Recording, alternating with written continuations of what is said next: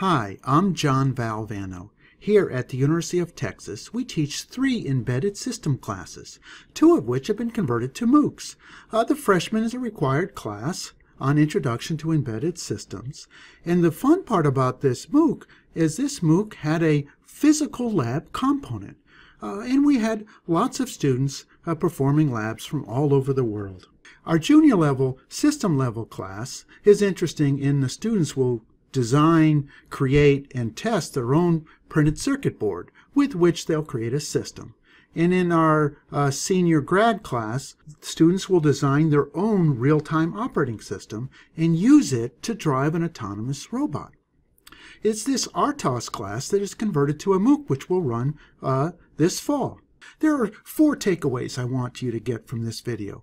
First is we teach in a bottom-up way. That means we start with transistors, to gates, to computers, to systems, assembly to C, to C++, to Java. And in this way, we can understand the abstraction process. And that is, we first understand something completely, and then we put that understanding in a box, and then we use the box. That's the essence of system-level design. With embedded systems, one can get overwhelmed with the details. So we pride ourselves in the ability to make our problems very, very simple. And in that simplicity, we can expose fundamental concepts and hide the complexity of the detail. And we ascribe to the see one, do one, teach one mantra of education. And so students, when they're done with their labs, are encouraged to help each other. And in that way, by explaining the concept to someone else, that really does reinforce their understanding of what they just did. Third, we believe design occurs everywhere. And so the students will get their own, this is a TILaunchPad, they will get their own voltmeters and their own soldering iron. We'll give them a lot of parts. The compiler is free. The system we develop has its own internal scope and logic analyzer, and so in this way the students can be thinking about and doing their laboratories wherever they are. And one way to remove this fear of failure, which is important in developing a creative and design mind, and that is, as long as the students have mastered the educational objectives, they'll earn 100%. And it doesn't matter whether the students don't know how to do the labs. We'll teach it to them.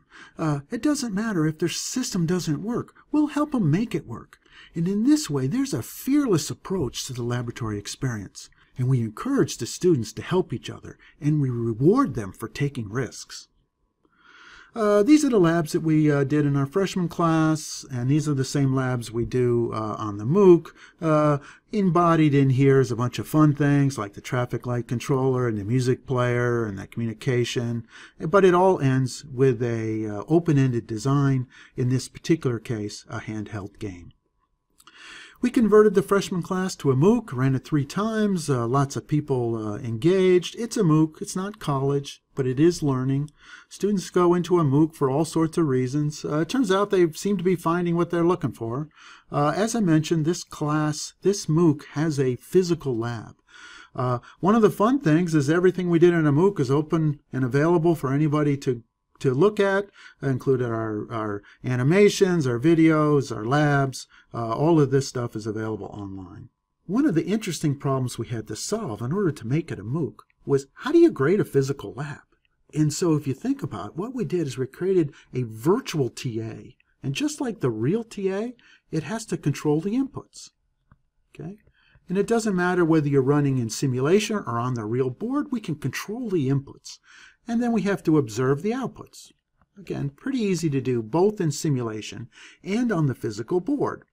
And then the last thing we have to do is evaluate the performance. And this is where our automatic graders were used for the students around the world to grade their labs. Along the way, we created a logic analyzer for both simulation and the real board, and a scope shown here, which runs, this particular one here is running on the real board. Okay, so in summary, we have a bottom-up class. It's lab-centered. We encourage design by empowering and removing the risk. And in that way, we can enhance understanding, encourage design, and develop that creative mind. All of our material is here on the web. Thanks for listening.